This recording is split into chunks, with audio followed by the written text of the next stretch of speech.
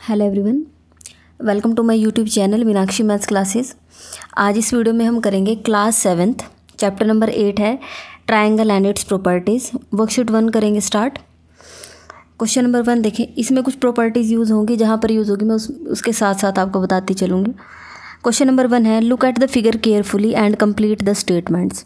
यहाँ पर आपको एक फिगर दी गई है और उससे रिलेटेड यहाँ पर ये 3 क्वेश्चन है A, B, C पार्ट। आपको पहले फिगर देखनी है और फिर आपको इन क्वेश्चन के आंसर मतलब हम जो ब्लैंक स्पेसेस है वो फिल करने हैं।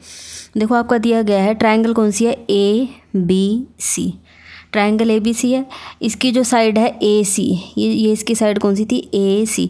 इसको बढ़ा रखा है, इसको एक्सटेंड कर रखा है आगे तक, ठीक है, और ये पॉइंट आगे तक बढ़ा रखा है और पॉइंट ले रखा है उसके ऊपर Y। ऐसे ही AB जो साइड है इसको एक्सटेंड किया हुआ, बढ़ाया हुआ है, आगे लेके गए हैं, ठीक है, यहाँ तक लेके गए और यहाँ पर एक पॉइंट लेके उसको Z नेम दे दिया है। ये जो BC साइड है इसको एक्सटेंड करके आगे तक कहाँ तक लेके गए हैं, X तक। और यहाँ पर बाहर वाली तरफ ट्रायंगल से बाहर एक एंगल बनाया गया है ये, ठीक है। अब आप यहाँ से देखो, इस फिगर को देखेंगे और क्वेश्चन को देखेंगे। देखो क्या बोल रहा है वो, एंगल BAY। आप ढूंढो इसमें BAY कहाँ पर है, कैसे ढूंढोगे, पहले B पॉइंट पर जाओगे, फिर A पॉइंट पर जाओगे और फिर Y पर, और बीच वाले पॉइंट पर आपका हमेशा एंगल बनता है। तो देखो BAY कहाँ पर बनेगा, BAY, ठीक है। मतलब ये जो बाहर वाला एंगल है इसकी बात हो रही है, कौन सा है, BAY, इस बाहर वाले एंगल की बात हो रही है, ठीक है। ये किसके इक्वल आएगा, इन्होंने बोला एंगल ABC प्लस, अब यहाँ देखो मैं आपको बताती हूँ इसको करेंगे कैसे, ठीक है। इसके लिए मैं आपको बता दूँ, हमें कुछ प्रॉपर्टीज़ देखनी पड़ेंगी। यहाँ से देखो मैं आपको एक चीज़ दिखा रही हूँ, आपकी बुक में ही मैं आपको एक बार दिखा देती हूँ। ये आपकी बुक में चैप्टर नंबर 8 है ट्रायंगल एंड इट्स प्रॉपर्टी, ठीक है। यहाँ पर आपका ये पेज नंबर 140 है, आपको देखना है पेज नंबर 142, जहाँ पर आपकी वर्कशीट स्टार्ट होती है, इससे ऊपर यहाँ पर देखिए उन्होंने क्या लिखा हुआ है, इन a triangle the exterior angle is equal to the some of 2 interior opposite angle. किसी भी ट्रायंगल में द एक्सटीरियर एंगल, एक्सटीरियर मतलब बाहर जो बना हुआ एंगल है, is equal to the some of 2 interior opposite angle. देखो इसको यहाँ पर देखो, इसमें इन्होंने बोला एंगल BAY मतलब इस वाले एंगल की बात कर रहा है यहाँ पर, ये जो एंगल बना हुआ है ये, ठीक है। क्योंकि यहाँ पर एक आर्क लगाई हुई है, तो मैं यहाँ इसको देखो, आर्क लगाने की आपको ज़रूरत नहीं है, आपको सिर्फ इस क्वेश्चन को समझना है, ठीक है। देखो यहाँ से ये मैंने 2 आर्क इस वजह से लगाई हैं ताकि आपको क्लियर हो कि किसकी बात हो रही है। एंगल BAY, आर्क मत लगाना क्योंकि कई बच्चे कमेंट करते हैं कि मैम हमें डबल आर्क लगानी, कुछ नहीं लगाना, सिर्फ आप इसका मीनिंग समझना। एंगल BAY, ठीक है। देखो अभी ये एक ट्रायंगल है, ठीक है, मैं यहाँ से इसको छुपा रही हूँ फिलहाल ऐसे, ठीक है। ABC एक ट्रायंगल है, इसको भी यहाँ से छुपा देती हूँ। इसकी जो साइड है ये CA, इसको बढ़ा रखा है और यहाँ बाहर एक एंगल बन रहा है ना, ठीक है, बाहर बन रहा है ना, क्योंकि ये ट्रायंगल से बाहर जाके एंगल बना हुआ है। अब हमें पता है कोई भी जो बाहर बना हुआ एंगल है, एक्सटीरियर एंगल बोलते हैं इसको, ठीक है। एक्सटीरियर एंगल ये किसके इक्वल होता है, देखो आपको क्या करना है, ये तो बाहर बना हुआ है। अब यहाँ पर जो ट्रायंगल है इसके अंदर देखो 3 एंगल बनते हैं, ठीक है। मैं यहाँ वैसे नंबरिंग डाल रही हूँ, मान लो इसको एंगल मैं 1 बोलती हूँ, इस वाले को, इसको एंगल मैं 2 बोलती हूँ और इसको एंगल 3, ठीक है। सिर्फ आपको लिखना कुछ नहीं है, सिंपल अभी समझोगे आप, ठीक है। देखो ये बाहर बना हुआ एंगल है, ये तो ट्रायंगल से बाहर बना है, लेकिन ट्रायंगल के अंदर 3 एंगल बन रहे हैं। इस वाले एंगल को मैंने 1 नेम दिया है, इसको मैंने 2 नेम दिया और इसको 3, यहाँ पर जो बनेंगे, ठीक है। मैं यहाँ चलो लगा देती हूँ, ये एंगल 1, ये एंगल 2 और ये वाला एंगल 3, ठीक है। अब आपको क्या करना है, आपके पास प्रॉपर्टी किस तरीके से है कि बाहर बना हुआ एंगल, एक्सटीरियर एंगल, वो किसके इक्वल होता है, ये जो बाहर बना हुआ एंगल है वो इक्वल आएगा 2 एंगल के सम के, और वो कौन से होंगे, इंटीरियर अपोजिट एंगल, ठीक है। 2 इंटीरियर अपोजिट एंगल। देखो इसको बिल्कुल सीधा सा समझाऊं तो मैं आपको ऐसे कहूँगी कि जो बाहर बना हुआ एंगल है ना, इसके साथ जो बना हुआ है उसको तो छोड़ दो, मैंने यहाँ क्रॉस लगा दिया, ठीक है। ये जो बाहर बना हुआ एंगल है इसके साथ है, इसको तो छोड़ दो, तो दो कौन से एंगल बच गए, एंगल 2 और एंगल 3 बच गए हैं। मतलब ये जो बाहर बना हुआ एंगल है वो किसके सम के इक्वल आएगा, इसके साथ वाले इंटीरियर को तो छोड़ देना, इसके अपोजिट ये 2 भी इसके अपोजिट बनेगा और ये 3 भी इसके अपोजिट बनेगा, तो 2 और 3 के सम के इक्वल आएगा, ठीक है। किसके इक्वल आएगा, 2 और 3 एंगल के सम के इक्वल आएगा। मतलब यहाँ पर ये जो BAY है वो एंगल, ये वाला एंगल और ये वाला एंगल, इनके सम के इक्वल आएगा। अब इसको आप क्या लिखोगे, एंगल 2 को क्या लिख सकते हो, देखो कोई भी एंगल जब बना होता है, जैसे ये इस आर्क, ये इस वाली, यहाँ देखो ये जो साइड है ट्रायंगल की ये, और इस ट्रायंगल की जो साइड है ये, इन दोनों से मिलके बना है, तो इस एंगल को नेम क्या दोगे, ए से स्टार्ट होगा, फिर बी पर जाएंगे और फिर सी पर जाएंगे, मतलब एंगल ए बी सी। ठीक है, एंगल 2 को हम और क्या बोल सकते हैं, ए बी सी, वो तो लिखा हुआ है ए बी सी। तो यहाँ पर अब आप क्या लिखोगे, यहाँ पर आप लिखोगे ये इस 3 को मैं क्या नेम दे सकती हूँ। ठीक है, ये जो एंगल 3 है हम इसको क्या नेम दे सकते हैं, तो इसको हम क्या लिखेंगे, ये 3 एंगल एक तो इस साइड से और इस साइड से मिलके बना, तो इसका क्या आएगा, यहाँ से ए से स्टार्ट हो, ए सी बी। ठीक है, क्या लिख सकते हो, एंगल, इस वाले एंगल 3 का नेम क्या लिख सकते हो, एंगल ए सी बी। ठीक है, तो आप यहाँ लिखोगे एंगल ए सी बी। ठीक है, इसको ए सी बी लिख दो, या फिर आप देखो, आपको बस ये वाला पॉइंट बीच में रखना, चाहे तो आप इसको यहाँ से ए से स्टार्ट कर लो, ए सी बी। ठीक है, या फिर आप यहाँ से स्टार्ट कर लो। देखो आपको यहाँ से और यहाँ इस रास्ते पर चलना है, तो आप चाहो तो यहाँ इस रास्ते से भी जा सकते हो ना, बी सी ए, यहाँ पर आप बी सी ए भी लिख सकते हो या ए सी बी भी लिख सकते हो, मतलब आगे ऐसे बी सी और ए भी लिख सकते हो, उसके भी आपके फुल मार्क्स होंगे। नेक्स्ट है एंगल सी बी जेड। देखो सी बी और फिर जेड, सी बी और जेड, मतलब ये जो बाहर एंगल बना हुआ है इसकी बात हो रही है। ठीक है, मैं इसको सिर्फ समझाने के लिए, देखो 1 2 3 नाम मैंने पहले से दे रखे हैं, तो मैं इसको समझाने के लिए सिर्फ वैसे 4 नेम दे देती हूँ, जिससे थोड़ा सा इजी हो जाएगा हमारे लिए।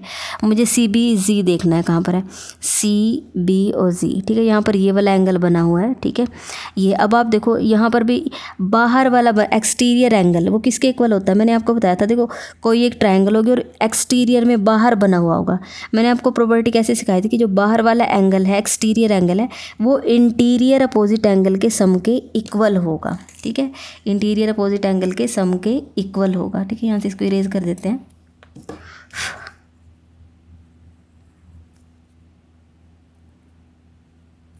यहाँ पर ये बाहर 4, ये तो इसके साथ ही लगा हुआ है। ठीक है, ये तो इसके साथ ही लगा हुआ है, ये जो एंगल 2 है इसको तो हमें छोड़ देना, मतलब इस पर तो हम क्या कर देंगे, क्रॉस, ये नहीं चाहिए मुझे। तो एंगल 4 है वो किस किस के सम के इक्वल होगा, 1 और 3 के सम के इक्वल होगा। ठीक है, 1 और 3 के सम के इक्वल होगा। ये सिर्फ समझाने के लिए बोला मैंने कि ये जो बाहर 4 है, ठीक है, एंगल 4 एक्सटीरियर एंगल है, वो इंटीरियर अपोजिट एंगल के सम के इक्वल होगा। इंटीरियर मतलब अंदर, लेकिन इससे अपोजिट, ये तो साथ में लगा हुआ, ये नहीं लेना है, इसके अपोजिट एंगल 1 बनेगा और इसके अपोजिट एंगल 3, मतलब 1 और 3 का सम हमें लिखना है यहाँ पर। ठीक है, तो अब आप देखोगे कि एंगल 1 को क्या नेम दिया जा सकता है। ठीक है, एंगल 1 को क्या नेम दे सकते हैं, देखो यहाँ से देखो, इसको हम लिख सकते हैं, एंगल 1 बनाना है आपको। एंगल 1 एक तो इस साइड से और इस साइड से मिलकर बना, मतलब सी ए बी। ठीक है, एक तो क्या लिखेंगे, एंगल सी ए बी। ठीक है, मतलब मैंने 1, सबसे पहले मैंने 1 लिया है, 1 को मैं क्या लिख सकती हूँ, सी ए बी, और एंगल 3 को मैं क्या नेम दे सकती हूँ, एंगल 3 को मैं नेम दे सकती हूँ बी सी ए। ठीक है, देखो 3 बीच में आना चाहिए, ये वाला, ये बीच में आना चाहिए ये वाला एंगल, तो ये आएगा बी सी ए, एंगल बी सी ए। नेक्स्ट है हमारे पास, अब यहाँ पर देखो इस प्रॉपर्टी में क्या है, मुझे पता है कोई भी एंगल 2 एंगल के सम के इक्वल कब होता है, जब यहाँ पर आपका एक्सटीरियर एंगल हो। ठीक है, कोई भी exterior angle interior opposite angle के सम के इक्वल होता है। तो अब आपको इसमें से ढूंढना पड़ेगा कि ये कौन कौन से 2 एंगल के सम के इक्वल होगा। देखो सी ए बी, यहाँ देखो कौन से एंगल की बात हो रही है, सी A B, C A B, मतलब ये आपका एंगल 1 शो कर रहा है। ठीक है, यहाँ से देखो ए बी सी कौन सा बनाएगा, A B C, A B C, मतलब एंगल 2 की बात हो रही है, एंगल 2। अब आप बताओ एंगल 1 और 2 किसके इक्वल होगा, एंगल 1 ये रहा, एंगल 2 ये रहा। ठीक है, ये तो इंटीरियर है। ठीक है, इंटीरियर है, ये देखो ये किसके सम के इक्वल होंगे, ये 2, देखो यहाँ एंगल 1 और एंगल 2, मतलब एंगल 3 का यूज़ नहीं हुआ, तो इसके साथ जो बाहर की तरफ एंगल बना होगा ये वाला। ठीक है, हमें पता है ना, क्योंकि देखो यहाँ पर मैं इसको 5 नंबर दे देती हूँ। ये जो एंगल 5 है इसके साथ वाले 3 को तो लेना नहीं है। ठीक है, ये जो 5 है इसके इंटीरियर में कौन कौन से एंगल 1 और 2 होंगे, उनके सम के इक्वल होगा, तो 1 और 2। तो अब आपको एंगल 5 लिखना है यहाँ पर, और एंगल 5 का नेम क्या होगा, एंगल 5 का नेम होगा, देखो एंगल 5 किस किस से मिलकर बना है, ये वाली साइड और ये वाली साइड, तो ये आएगा ए सी एक्स। ठीक है, तो हम यहाँ लिखेंगे एंगल ACX। यहाँ पर कौन सी प्रॉपर्टी यूज़ हुई है? यहाँ पर हमारी प्रॉपर्टी यूज़ हुई है इन a triangle the exterior angle is equal to the some of to interior opposite angles. ठीक है, चाहो तो आप यहाँ पर ये मतलब स्टेटमेंट भी लिख के दिखा सकते हो कि आपने क्या यूज़ किया है। अदरवाइज़ यहाँ पर तो सिर्फ ब्लैंक्स थे, आपको ब्लैंक्स फिल करने थे, हमने कर दिए। ठीक है, नेक्स्ट है हमारे पास क्वेश्चन नंबर 2। थोड़ा सा लेंथी हो गया क्योंकि एंगल वाले क्वेश्चन समझने में थोड़ा सा टाइम लगता है। नेक्स्ट है हमारे पास question number 2। In the given figure find. ये हमें एक फिगर दी हुई है और हमें इसमें से फाइंड करना है। देखो क्या है इसमें, क्या क्या दिया गया है मुझे। एक ट्रायंगल जिसका नेम है PRQ। ठीक है, एंगल P मुझे 60 दिया हुआ है, एंगल Q मुझे 70 दिया हुआ है। यहाँ पर हमें एंगल निकालना है। देखो कौन कौन से एंगल, एंगल YRQ। ठीक है, कौन कौन सा एंगल निकालना है? पहला तो है YRQ, YR और Q मतलब ये वाला एंगल। ठीक है, एक तो इस एंगल की हमें वैल्यू बतानी है कितनी है, और एक एंगल PRQ, एक ये वाला एंगल बताना है आपको, ये कितना है।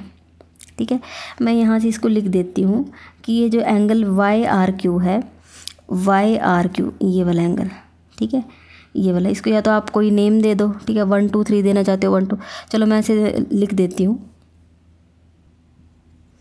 तो यहाँ से देखिए, सबसे पहले आप ये देखो, मान लीजिए कि इस एंगल को यहाँ बढ़ाया ही नहीं है। अभी मैंने यहाँ कुछ नहीं लिखा, बाद में बताऊँगी। मान लीजिए हमने बढ़ाया ही नहीं, तो सिर्फ आपको एक ट्रायंगल नजर आएगी, ये ऊपर ट्रायंगल। ठीक है, ट्रायंगल क्या है? PR और Q। ठीक है, यहाँ नीचे कुछ है ही नहीं मान लीजिए। तो आपको पता है एक ट्रायंगल में तीनों एंगल का सम कितना होता है? एक ट्रायंगल के 3 एंगल का सम कितना होता है? 180। तो मैं यहाँ इसको इसी तरीके से स्टार्ट करेंगे। हम लिखेंगे इन ट्रायंगल, यहाँ पर चलो मैं आपको पहले ये A पार्ट ही कराती हूँ कि अगर मैं इस हिसाब से करूँगी तो आपका B पार्ट का आंसर पहले आ जाएगा। चलो A पार्ट से ही करते हैं। आप ये बताओ, ट्रायंगल में अभी हमने एक प्रॉपर्टी सीखी है कि एक्सटीरियर एंगल वो किसके इक्वल होता है? इंटीरियर अपोजिट एंगल के सम के इक्वल होता है। ठीक है, हम यहाँ देखेंगे, आप यहाँ लिखोगे we know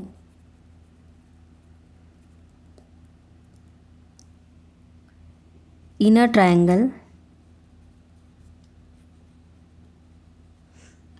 we know in a triangle the exterior angle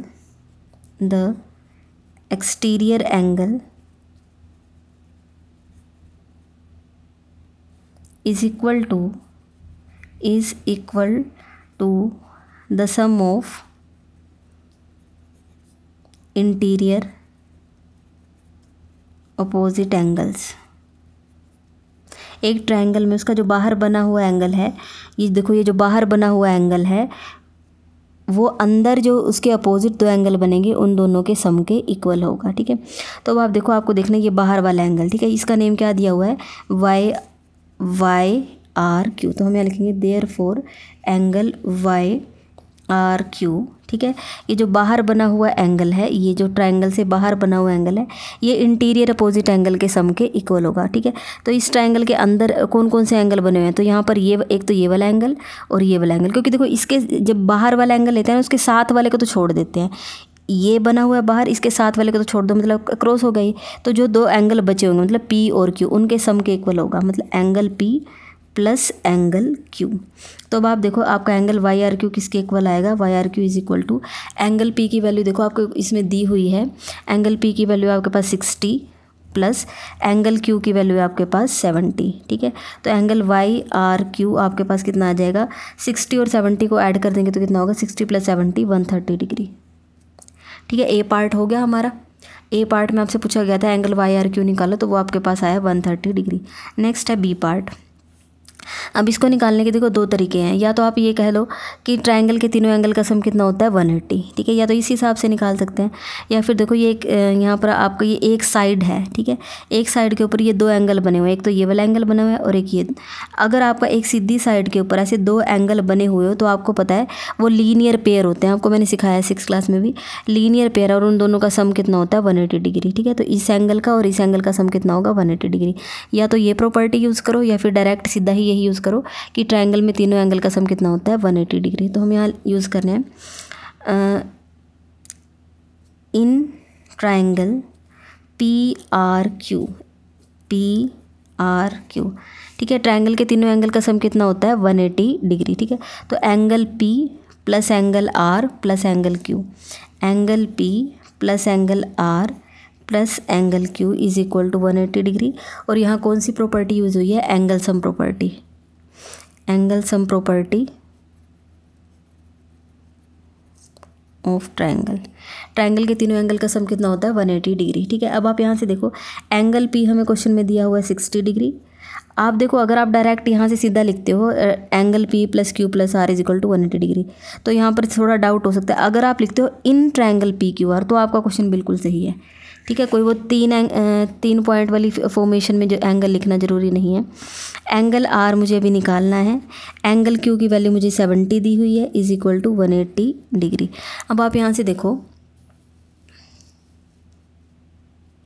60 plus 70 दोनों को ऐड करेंगे तो कितना होगा 130 degree plus angle are is equal to 180 degree.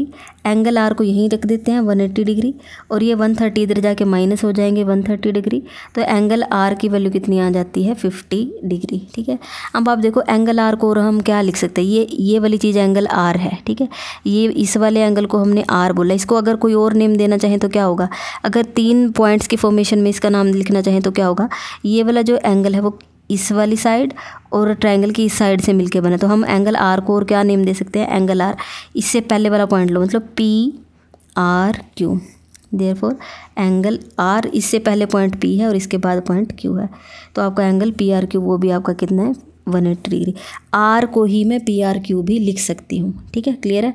तो ये और ये आपके दोनों के आ जाएंगे आंसर। ये तो इस वीडियो में मैंने आपको क्वेश्चन 1 और 2 करवाया है। अगर आपको वीडियो अच्छी लगी है तो वीडियो लाइक करें, मेरे चैनल को सब्सक्राइब करें और अपने फ्रेंड्स के साथ शेयर ज़रूर करें। Thank you so much.